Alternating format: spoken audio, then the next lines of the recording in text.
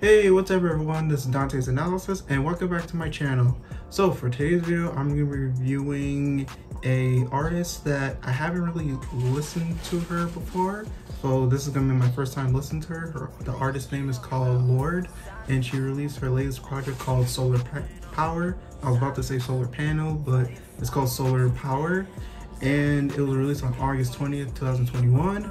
And as I always do, I'm just going to get into the backstory of the artist and the project, and I'm just getting into the track listings. So, Solar Power is the third studio album by Lorde, released on August 20th, 2021. The album is her first release after 4 years hiatus from music following 2017's melodrama. She first started dropping hints at a new project in 2020, starting with an interview with Blackbird's Skyplane, and her trip to Antarctica seems to have influenced the record and is ushered in a new era for Lorde, with producer Jack Antonoff at the wheel, who worked with her on the previous records. On June 10th, 2021, the year's only solar eclipse, Lorde released the album's lead single, Solar Power, and sent an email to fans revealing it's also the album title, and the song was also accompanied by the music video. And on June 21st, 2020, the Summer Solace, the album became available to pre-order on Lorde's website, revealing the track list and final release date. She also sent another email to fans. I'm not gonna read into it, but I'm pretty sure it's like explaining like what the whole concept of the album means and everything. And on July 19th, 2021, Lorde's website updated once again, revealed that the second single, Stoned at the Nail Salon, would release 2 days later on July 21st, 2021. And so the third single, Moonring, was released 3 days before the album's release on August 7th, 2021. So getting into this album, when I actually, to be honest with you, just reading this now, it kind of does show me that Lorde actually put into a lot of thought about this album, especially the rollout, because I actually just read that when the whole when the Summer Solace came, that's when the album became the pre-order. And it's kind of cool that she actually did that, because I know her album title name is Solar Power, so it kind of does have like a very like astrology type concept to it, and that's really cool. And yeah, like she really thought this through, man. And it's actually really cool that this is actually pretty creative for an artist to do.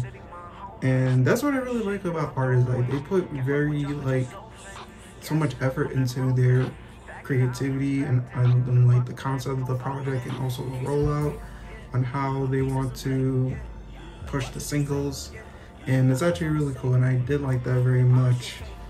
And at first, I didn't know who this artist was at first. I thought she was a new artist, but when I saw her monthly Spotify listeners, she had like 19 million listeners. And also, my friend Trevor, he actually DM'd me on Instagram and said that you don't know who she is. And I was like, I didn't know who she was. I probably heard her before, but I just don't remember. But when he told me about the song called Royals, and I played back the music, I was like, oh, it's that artist. I haven't heard that song in such a long time. I went back to look at it. That song is like 8 years old. It was made like 8 years ago, and I was like, sheesh, I actually don't remember that record. That's crazy. I did hear it on the radio like a lot, but I just never really took the time to search up the artist who sung that song, so that was on me. But yeah, man, I could tell she's definitely a very talented artist. So diving into the track listings of the project, it contains 12 songs, and the first track is The Path, 2 Solar Power, 3 California, 4 Stoned at the Nail Salon, 5 Fallen Fruit.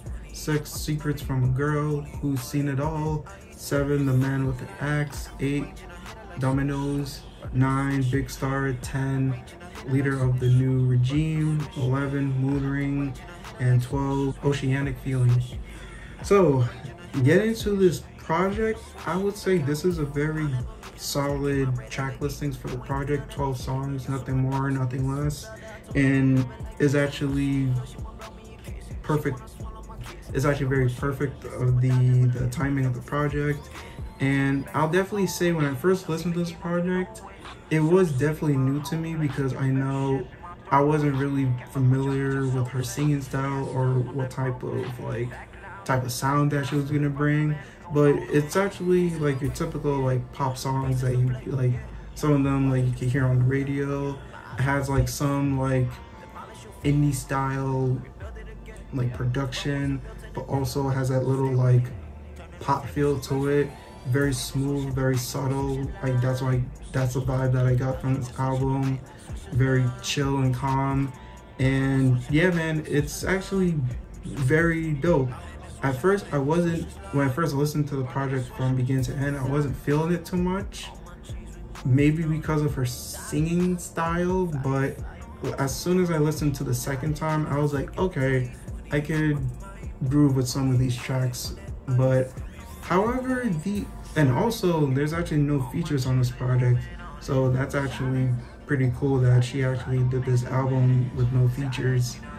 And I also didn't know that she's actually from New Zealand. And yeah, I actually don't know a whole lot of New Zealand artists, but it's actually pretty cool that she's an artist from New Zealand and her music made it all the way across the US. But she's done interviews in like the US and also performed on Jimmy Kimmel, Jimmy Fallon, and yeah, she definitely does get some worldwide attention, so that's pretty cool.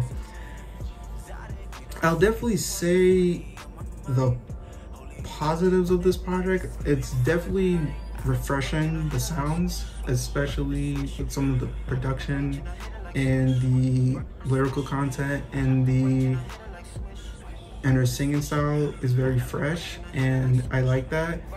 The thing I didn't like, probably the singing style. I would definitely say the singing, I wouldn't say the singing was bad. Like, no, she's actually a very good singer. I guess it's just, her voice is just something, it takes you a minute to get into.